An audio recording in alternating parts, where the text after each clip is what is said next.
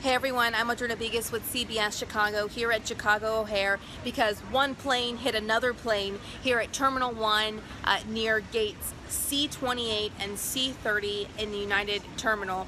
We are here because a plane leaving for Portland, Oregon, pulling off from gate C30, clipped the wing of another plane that had no one on it. Now the plane heading to Portland did have passengers on board.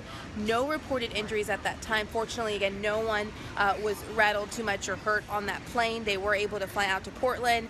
We did talk to people who were nearby. They didn't see emergency vehicles, but we do know there have been heavy delays here because of weather. People saying that they were rushing to get to one place or another. Again, no injuries reported here on that plane heading to Portland or the plane at gate C28.